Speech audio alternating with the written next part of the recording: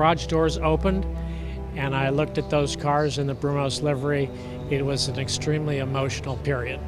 It's kind of a roller coaster of emotions when you see that iconic brand on the factory cars, and that's a big honor for us.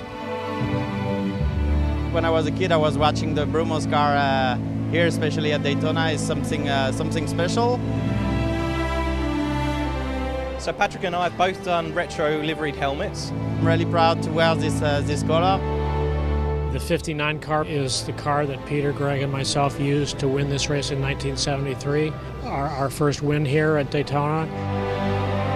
They have a lot of success with this livery, so now we have to try to make another success